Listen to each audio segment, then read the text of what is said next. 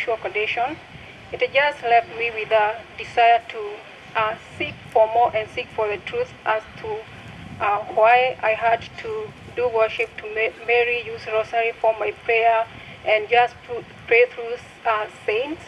And went to the same college with Elias, and as soon as we completed our nursing education, we soon got married. And it was around this time that I thought, just with so much thought in my mind of what godliness was all about, and why I had to believe in some areas that I wasn't really sure about.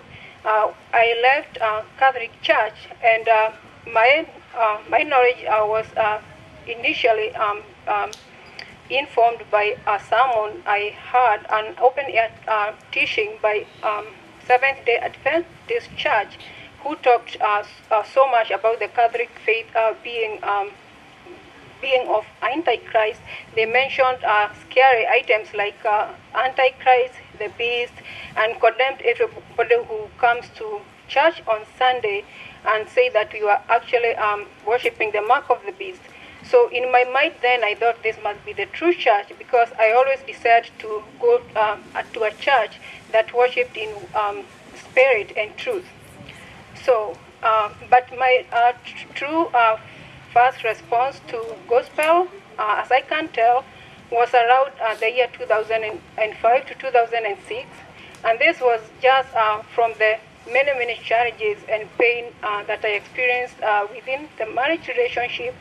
And we had a serious problem, and we were in such a position that one day we fought physically, which was the first fight and hopefully the last. And I resorted to violence because I was weak physically, so I couldn't really fight back, and I was subdued. So I started destroying everything on my way, so just to prove my point. And then later I just left the home, and I took my 2 kids with me, rented another apartment. Of course, I was working, and it was allowed that time that, being the wife who was also prayerful and reading the Bible at some point, so I knew that at some point I had also done something wrong, and I was deeply convicted of my sin, and that was the sin of pride. We wouldn't have resorted to fighting if I was just calm and submissive, but my pride actually is the one that just triggered the whole situation. It was so deep that I just feared losing them or breaking the marriage relationship. I still love Elias, and I prayed to God and just grieved my situation and asked him to please provide another chance. And I promised that if he provides me another chance, I'm going to be respectful and I'm going to change. It took a lot of time, a lot of people coming in to try to betray us. But it was during this time that my Christian friend offered me a book in marriage by a Christian writer. As I read the book, I realized that we hadn't really undergone any Christian counseling, and I learned so much truth. And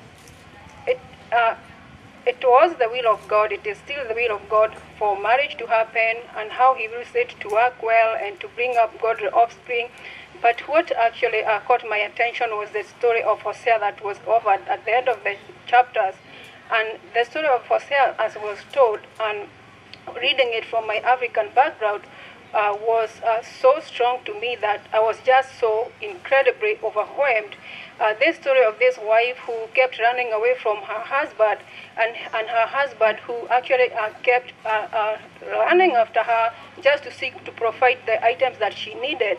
And the worst of it being that after she got the first baby and the second baby, who was not Hosea's, and the third baby, such things, if I did them myself in my African background, it would be such an abominable act that I would be thrown out as an outcast.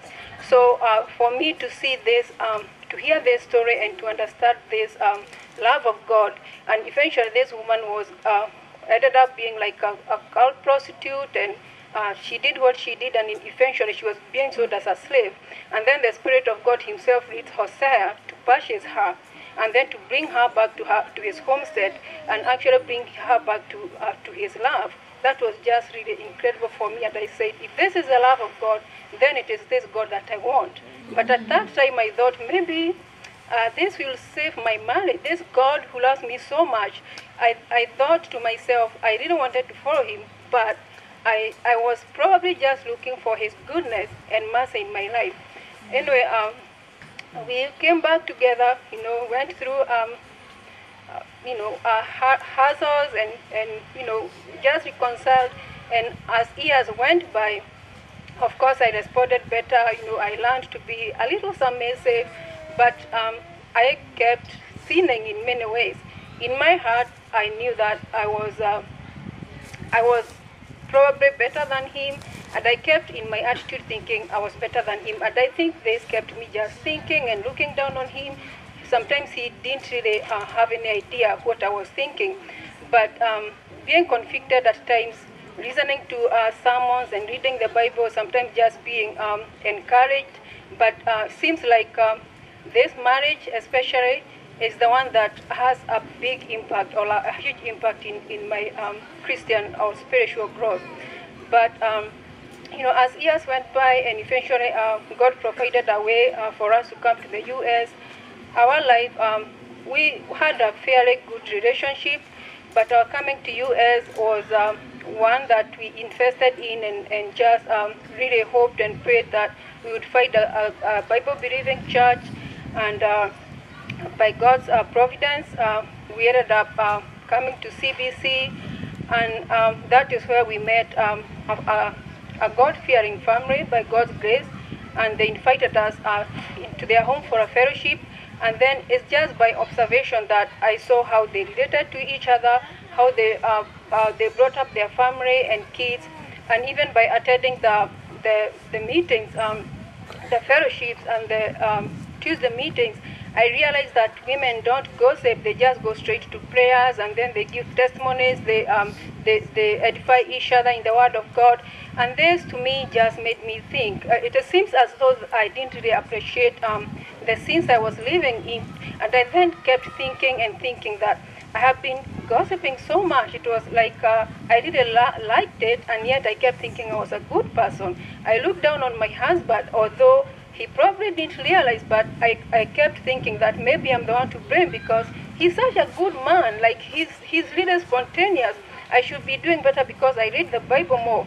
And then I kept thinking about bouts of anger towards my children that, usually I would provoke them to wrath. And to me, it wasn't something that I really thought of as sin. And those things just disturbed me, and I kept coming to CBC, and of course learning new doctrines, especially the doctrine of divine election, and then of course wondering whether this is really true, and just struggling with it, but didn't add there, because as I kept reading the Bible, as I kept listening to sermons, just God taught me the truth that I came to accept, or to understand a lot of truths. And this doctrine, one day as I was just thinking about it and just learning about it, I thought, why should God choose me among many?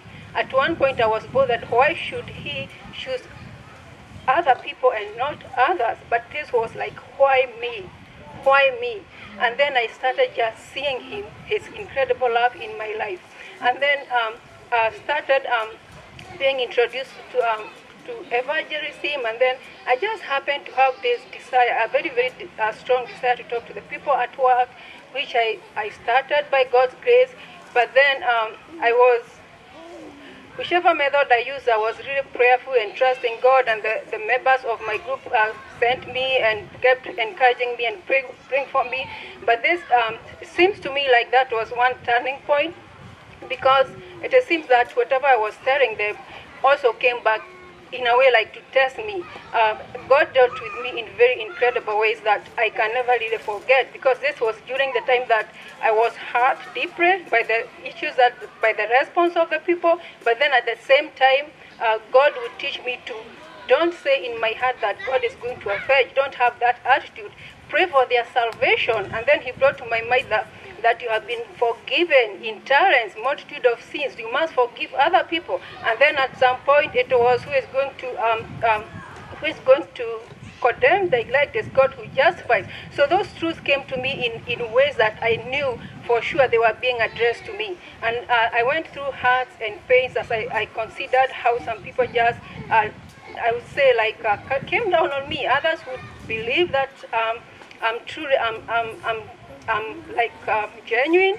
And they were my friends, by the way. I wasn't just talking to anybody. They were my friends who just turned to be my enemies just because I was telling them what I'm learning, and some of them I had known them to be gossipers. And at work, usually I would probably keep a low profile, try to do the right thing even before this whole experience.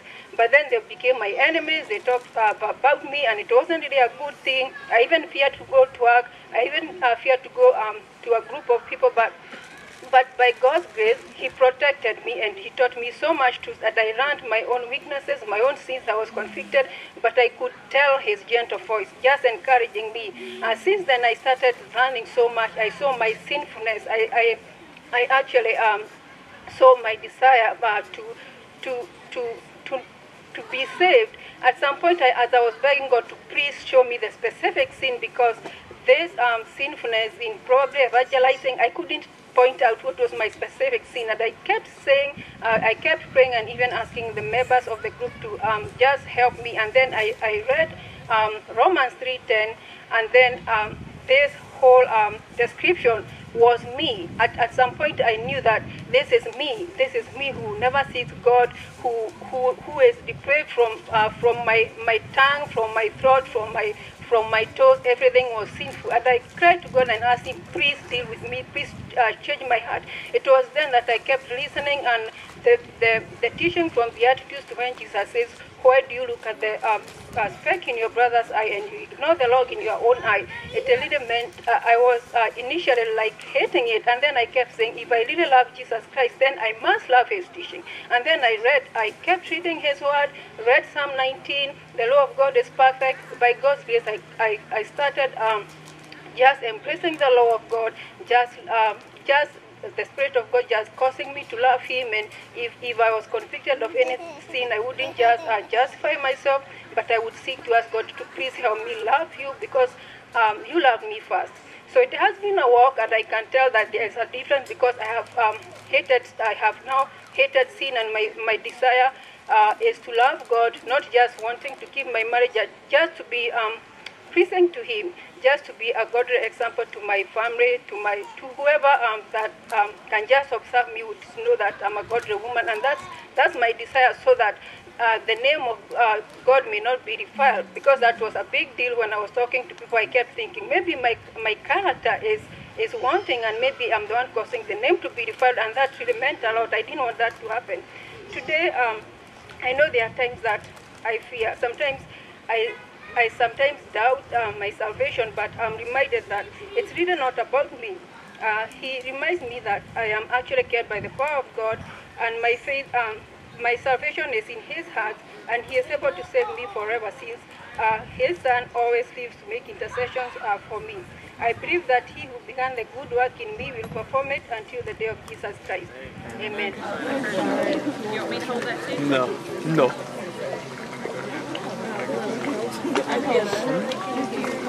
Regina, based on your profession of faith in the Lord Jesus Christ and your commitment to follow the Lord in the context of Cornerstone Baptist Church, I baptize you in the name of the Father, the Son, and the Holy Spirit.